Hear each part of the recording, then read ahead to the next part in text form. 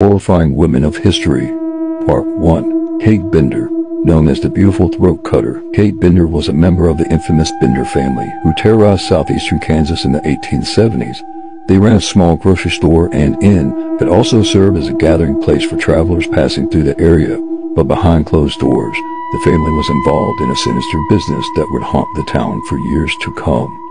Kate was known for her beauty and her charm, which she used to lure unsuspecting travelers into the Bender Inn. Once inside, the travelers were offered a seat at the family's dining table, where they were served food and drink. But what the guests didn't know was that the table was rigged with a trap door that led to a hidden cellar. As the guests enjoyed their meal, one of the family members would hit the trapdoor lever, causing the guests to fall in the cellar. There, they were killed with a blow to the head, or their throat was cut.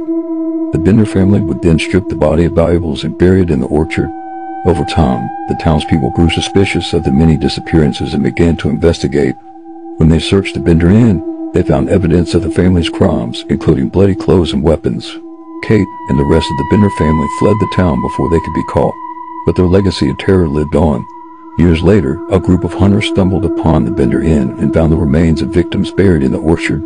Kate and her family were never found, and their fate remains a mystery, but the horror of their crimes will never be forgotten, and the Bender Inn stands as a chilling reminder of the evil that can lurk in the most unsuspecting places.